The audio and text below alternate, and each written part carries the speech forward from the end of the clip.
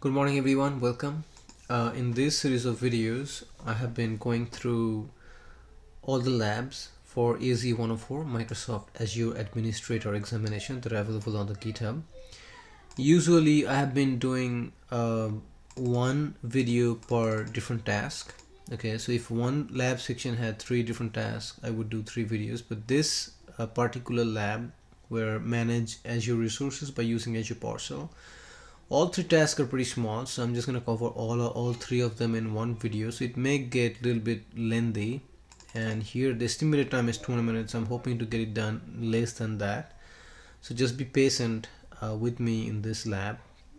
So the goal is, we have already seen how to create resources using from the portal. In the last series of videos we looked at how to deploy resources using templates and parameters files, and this lab we want to use the PowerShell. Now Azure has a really great feature called the Cloud Shell, which is from the browser you can run all of the PowerShell commands, and we're going to use that for this lab exercise. So let's start it. So the first task is to start a PowerShell session in Azure Cloud. So that's really easy. So let's go to our Azure environment, and all you need to do is click on this icon right here, and it's gonna open up this little black box text editor at the bottom, and here you really have both Bash and PowerShell enabled. PowerShell is what I'm gonna use in this lab. You can also use the Bash commands for doing the similar kind of stuff. If you're doing it for the first time, you may be asked to create a storage account. Just say yes and just be done with it. Alright, so let's go back to the lab and see if there's anything else. If prompted, select either Bash or PowerShell. Select PowerShell. Create storage, as I already said. Just everything is good. Ensure. So we have really done this portion of the lab already. So then the next lab task is to create a resource group and an Azure managed disk by using PowerShell. So to create a resource group in the same Azure region as AZ-103B RG1 resource group, you have created in the previous lab.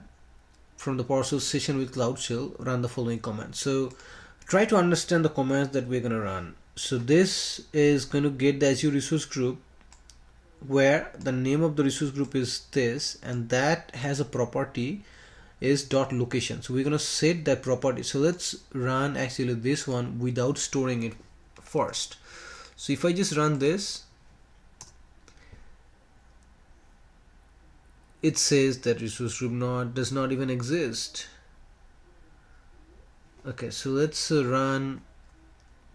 first run this. So sometimes, time to time, you're gonna have some problems that you need to solve. Get Azure resource group name is not available. So is that true? So let's go to our resource groups and let's see, AZ-10403B, AZ-10403B, is that resource group is there or not? AZ-104,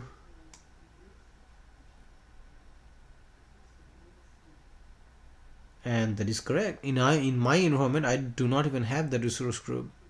Okay, so either as part of the lab I have already deleted the resource group, so I just do not have that. So let's use 03A RG1 instead of B. Okay, so let's go back and use 03A for our lab.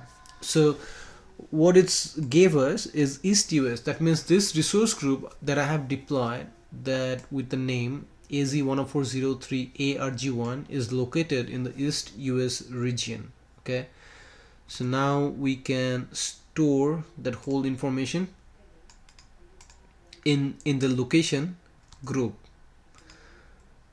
in the location variable. Okay, so all we need to change is 03, instead of B I'm gonna use A. So now the location is now stored in this variable.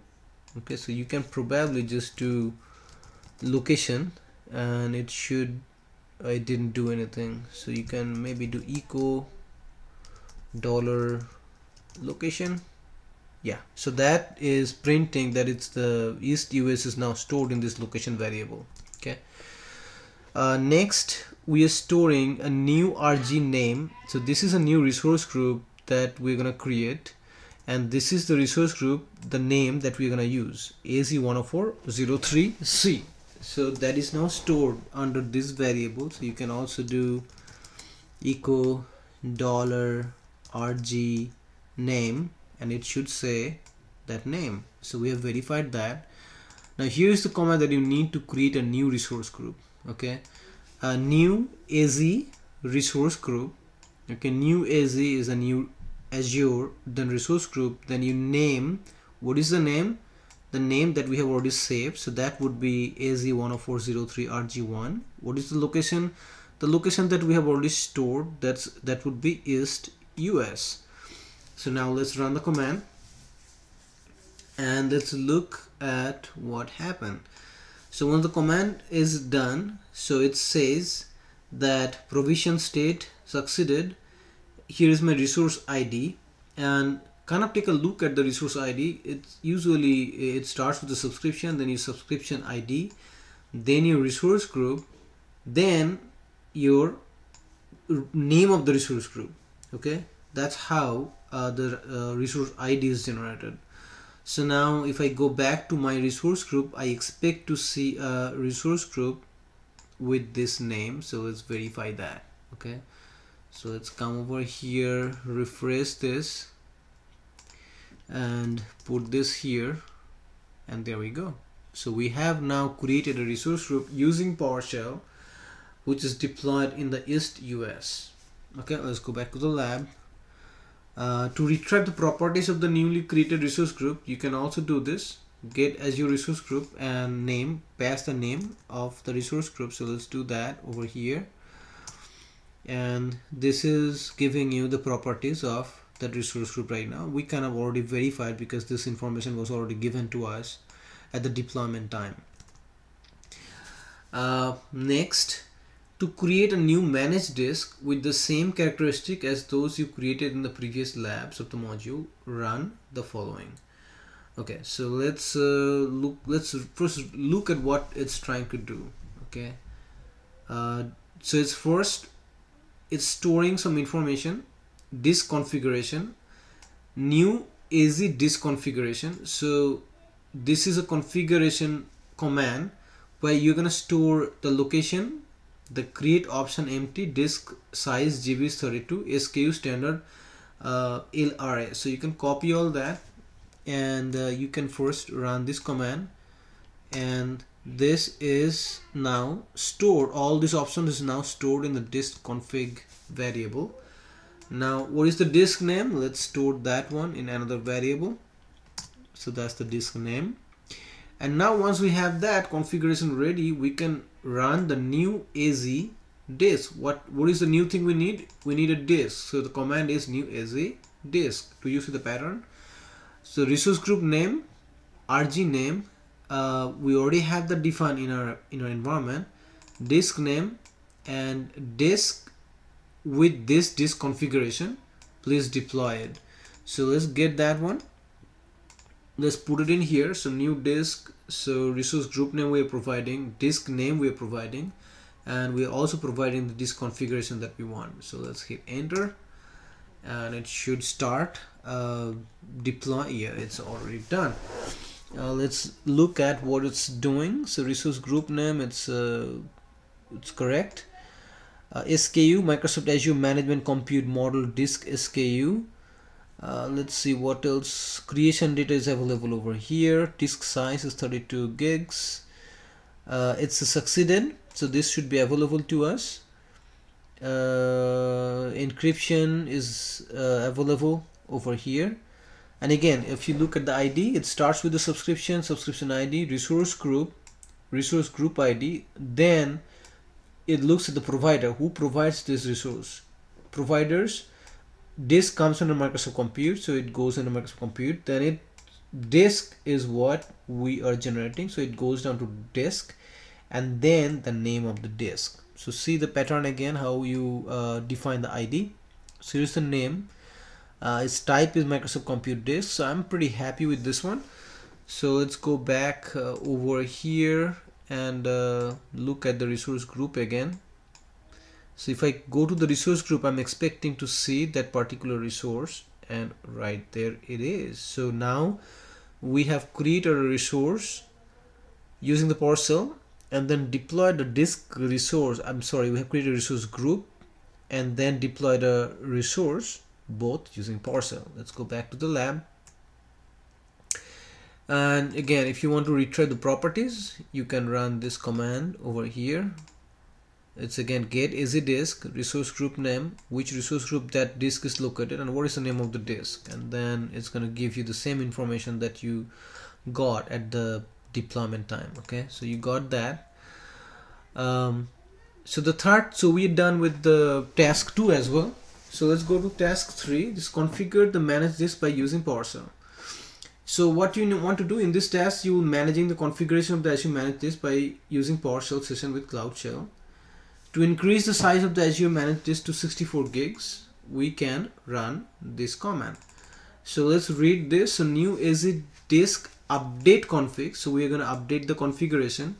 We're going to update the disk size to 64, and we're going to run update AZDisk resource group name, and we're going to pass those parameters. So just to be to check one more time. So right now the disk size is 32 gigs. And we're going to run this command. You're going to come over here and we're going to run this nice command, and we're going to wait for a couple minutes, and it has already changed the disk size to 64 gigs.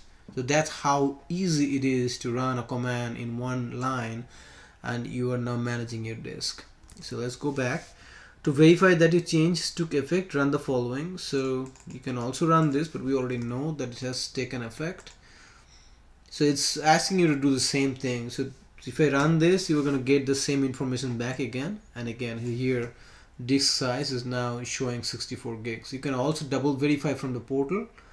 So now if you click on this disk size, here it says 64 gigs, not 32. So that's another way to verify. Alright, next we have done to verify the current SKU standard LRS, run the following command. So let's see what kind of SKU do we have.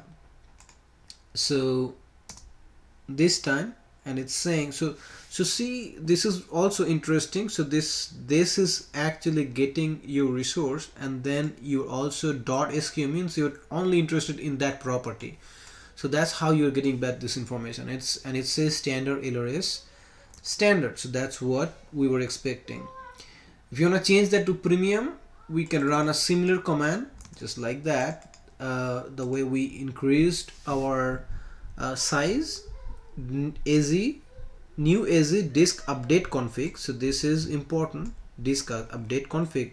We ran the same command, AZ disk update config. Last time we passed the disk size, and this time we're going to pass SKU.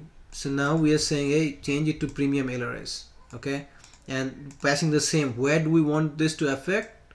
In this particular resource group, in that particular disk. So let's hit run, and then we will run. If you click on your up arrow twice, it's gonna give you the previous command. So I can run this command again now, and now you can see that it has now changed to premium LRS premium. Another way to change, it's already changed over here to premium SSD. Okay, so let's go back to the lab. So we have already verified. So this lab we have completed successfully. In this lab, we started a PowerShell from the Cloud Shell. We created resource group using PowerShell. We created a disk resource within that resource group using PowerShell. Then we have modified and managed the disk using PowerShell. So be familiar with these commands. It's important for your daily work and also important for the exam. Understand how they work, and good luck with the exam. If you like the video, please give me a thumbs up, subscribe, share with your friends. Thank you.